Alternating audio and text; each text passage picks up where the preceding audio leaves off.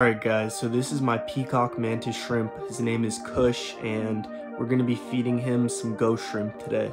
Ghost shrimp are a great snack for mantis shrimp because you can gut load them before feeding and get whatever you want in his stomach. He immediately starts going after this shrimp, and he's been gut loaded with some greens so I can get Kush to eat his vegetables. Kush hits him right there, and he begins to size up the little shrimp, getting ready for an attack.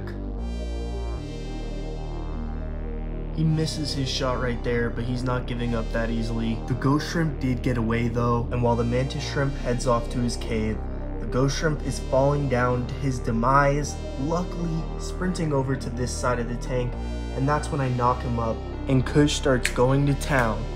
He brings the shrimp into the cave of death, and he begins to eat him in there, and I know Kush definitely enjoyed this midnight snack.